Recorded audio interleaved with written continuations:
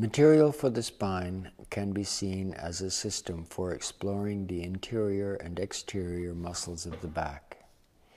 It aims to bring the light of consciousness to the dark side of the body, that is, the side not much self-seen, often an omitted element in a dancer's self-definition. Via exercise, idiokinetic imagery, and specific examples, I wanted to bring to consciousness the inner sensations, the moments when usage reveals operations of the skeleton, the muscular connections available between pelvis and fingertips, and the soft, energetic support of leverage which I take to be the Eastern concept of chi, or ki.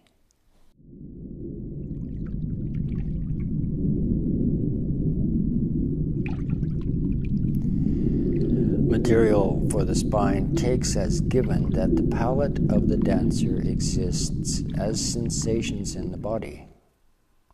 It attempts to point out naturally occurring events and develop exercises which bring them forward for examination.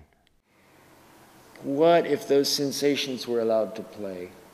What if it was like the sensations that you got from your Tai Chi class were the blues and you